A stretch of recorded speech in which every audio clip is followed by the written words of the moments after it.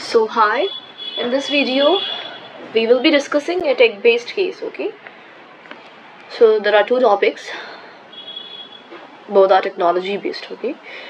The first one, optimizing information duplication and fake or fraudulent messages in social media.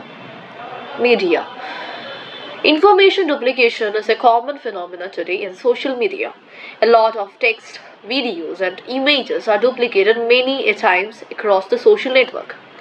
Examples are in, we see it daily, right? On Facebook, WhatsApp, Instagram, and for same recipients. This causes significantly high network transmission, storage, unnecessary energy consumption, and higher carbon emission. Like the same message, video, fake news, etc. gets circulated and forwarded many a times to same person or group. How can you think of a new sustainable solution and can reduce information duplication in social media at the same time maintaining security and privacy?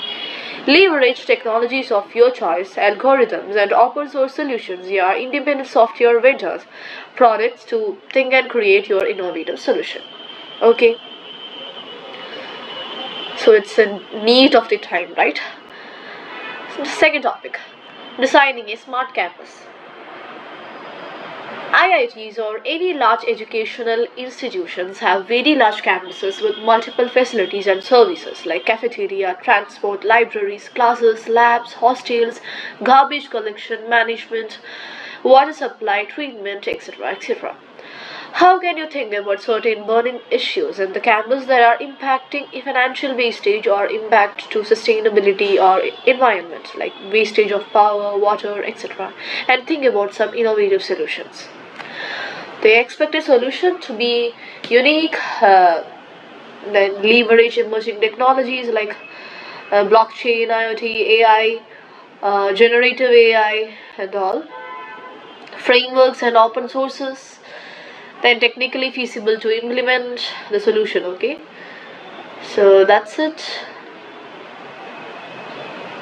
So what they need in 5 slides are, first slide obviously which topic we are taking, we have chosen.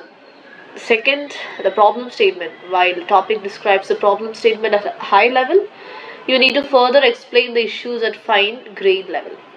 The third, the solution approach.